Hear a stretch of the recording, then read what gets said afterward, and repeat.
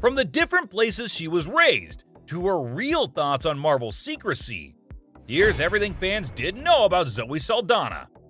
She's Gamora in Guardians of the Galaxy, and Neytiri in Avatar, and we may think we know who Zoe Saldana is, thanks to her epic roles in some of the biggest movies of all time.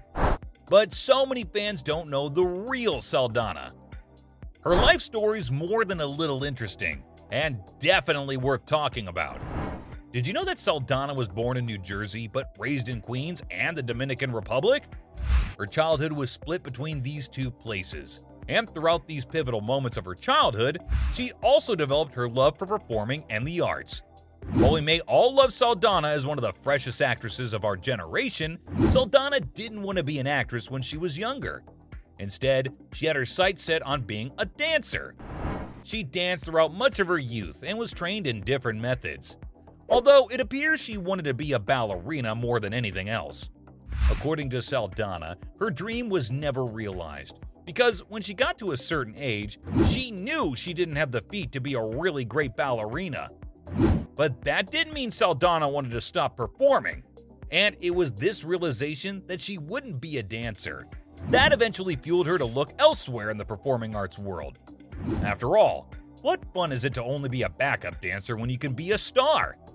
Luckily for Saldana, she was able to use her background in dancing and fuel it into her new career as an actress, and this led to her first movie role. She starred in the 1991 film Center Stage as none other than a ballerina. After this first step into the film world, Saldana continued slowly making a name for herself throughout the 2000s, starring in some of the many movies we all know and love, and even beginning her ascent into some of the biggest franchises of all time. It was during her rise to the top that she eventually met her husband. Most fans don't realize that Saldana is married, because her husband isn't as famous an actor as she is. Interestingly though, their love story isn't boring at all. Saldana first met Marco Perego, a talented Italian artist, back in 2013, and they started dating right away. According to Saldana, they both met on a flight. They didn't know each other at all, but caught eyes, and the rest is history. Now, Saldana did know about Marco's work, and even considered herself a fan. But neither of them truly knew the other, and they didn't have any friends to connect over. All they had was a glance on a flight, which Saldana says was love at first sight, something she never believed in before. Within a few months after their meeting, they were married. Yep, that's right, fully married. Even more interesting, Saldana's husband took her last name, even though she tried to talk him out of it. She thought it would lead to other men making fun of him, but her husband simply didn't care. He wanted to do it. Because of this, her children also share her surname and her husband's surname. So the kids all use the surname Perego Saldana. Saldana and her husband have 3 boys in total, welcoming twins in 2014 and a third son in 2016. Many fans don't realize that Saldana has 3 children, possibly because even though she's one of the most famous actresses of our time, she's also quite low-key, and only her biggest fans know she's got a whole family. No, it's just so easy. Parenting is just so easy. And I'm done sulking. And now I finally see what he means. While meeting her husband, falling in love, and having 3 children, Saldana also squeezed in the time to star in 3 of the most successful movies of all time. She's one of those actors that we all feel we've seen somewhere, even if we don't really know where. She starred in a ton of amazing movies, from some of the biggest franchises around, including Avatar, Avengers Infinity War, and Avengers Endgame. That's no small feat. This doesn't even include the latest Avatar movie or the 3rd installment that will come out soon. You're in these giant movies, the biggest movies, I mean, between Marvel's Cinematic Universe and Avatar. I mean, Avatar's the biggest movie ever made. Yes, biggest, yes. Yeah, and Guardians of the Galaxy, I mean, what does it feel like to be in the biggest movies? I'm pinching myself. Once those huge movies end their theatrical runs, Zoe could end up starring in more than 3 of the most successful movies of all time. After all, people love their Avatar films. As a result of starring in some of the biggest movies made in the past few decades, she's rolling in dough, with a net worth of $40 million. Not too shabby. but honestly, I was expecting a bigger number. This is the woman that starred in more than a few Marvel movies, Avatar, and even Star Trek.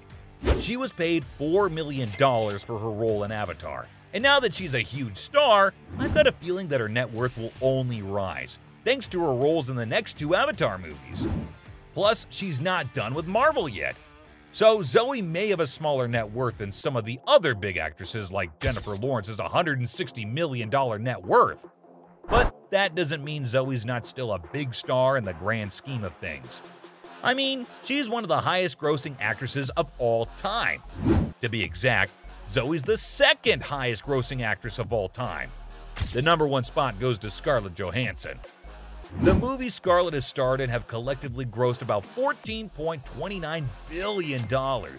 By comparison, Saldana's movies have all grossed about $11.22 billion. Not bad at all.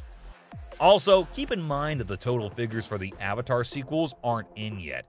So, I've got a feeling that Saldana will take the #1 spot in the next few years. And don't forget all the other Marvel movies she'll likely star in, particularly the latest installment in the Guardians of the Galaxy franchise.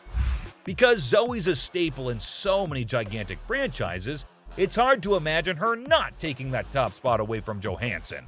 Speaking of Marvel and the many Marvel movies Saldana starred in, did you know that she has a hate-love relationship with her role in the Marvel Universe?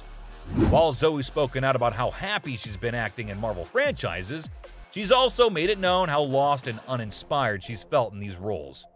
When speaking about her time working with Marvel, she's expressed her frustration with how secretive the whole thing is. We all know how Marvel loves to keep spoilers from coming out, right? Zoe certainly isn't the first actor to have an issue with how Marvel runs a tight ship, and she won't be the last. Zoe says she likes to do a deep dive into her characters and really study her lines as she prepares herself for what will be shot for the day. Laura is this stealth assassin. She's relentless, she's lethal, she's rough. Marvel, however, is known for not giving actors full scripts, and sometimes won't even give them scripts until the day of filming. It's no wonder Zoe's grown frustrated with the whole process. But considering she's been in a lot of Marvel movies, and will probably be in even more in the next few years, fans will be surprised to learn that even though she grows annoyed with it all, she does love her role.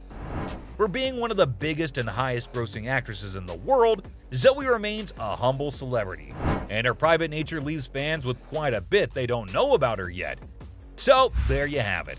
From how she really feels about Marvel and its secretive ways, to her real thoughts on Marvel's secrecy. That was everything fans didn't know about Zoe Saldana.